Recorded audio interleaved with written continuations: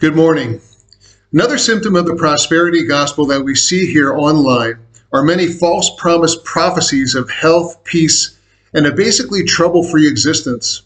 Sometimes these so-called blessings are conditional upon the person forwarding that communication to 3 others or 5 others, and just for doing that, all will be well in their life for a season, even though we're never told how long that season is. Yes, we often see this on Facebook, and these self-proclaimed prophets blindly make promises of prosperity to any and all readers that cooperate. But how could this be? They don't even know them. Compare these supposed prophecies to those found in Scripture, and you'll find that the majority of prophecies God gives us are negative warnings. And even where they may seem to be positive, there are conditions given for their fulfillment. The number of false prophets will be plentiful, and the true prophets of God will be few. Remember that the path of destruction is broad, and many will enter into it. Elijah was outnumbered 850 to 1 on Mount Carmel. King Ahab had 400 prophets promising prosperity in a battle, but only the Lord's prophet Micaiah was speaking judgment against him, and he was jailed for it. One time we visited a local church when we were in Botswana, but we left early, and later we checked out the church's Facebook page. The pastor called himself an apostle and a prophet, as did nearly every church leader we encountered there. He may have been a pastor just to have a good job and a respectable living, and that's very common there, but employment is hard to come by. I don't say this was the case, I'm just saying it was pretty common.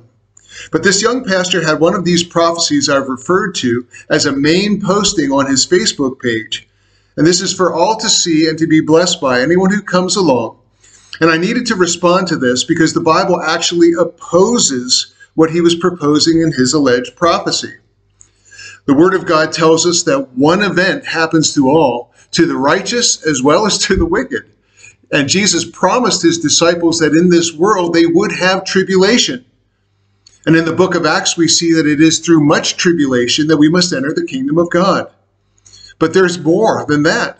Jesus told us that we must deny ourselves, that we must take up our own cross every day, and that we should rejoice in tribulations when God chastens us, because he is showing us that he loves us and approves we are his children. Hallelujah for that. And so I responded to this pastor's prophecy, and I pointed out that if I was actually a Christian, it couldn't apply to me, and I wouldn't want it to, because then I would not be born again as God's son. This prophecy, therefore, could never pertain to true Christians due to contradictions it has with the Bible. It didn't take long until my comment was deleted, and we were blocked from making further comments on his site. He could have responded, and he could have been corrected if he cared about God more than his ego. The Lord wants to chasten and refine us now, lest we should be condemned with the world and its judgment. Better now than later. This pastor, as in with most pastors and churches, claimed to follow the Bible. So why didn't he have Scripture to answer me from? Why couldn't I have led him in an edifying manner?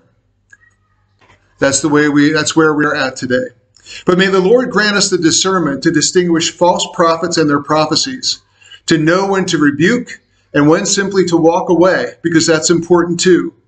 The real key is to know God's word and hold up all things to its light as we soberly consider Jesus' words from John 3, verses 20 and 21. For everyone that doeth evil hates the light, neither cometh to the light, lest his deeds should be reproved. But he that doeth truth cometh to the light, that his deeds may be made manifest that they are wrought in God. I really hope that this message has been a blessing to you today. Please remember to check the description for related scriptures. May God bless.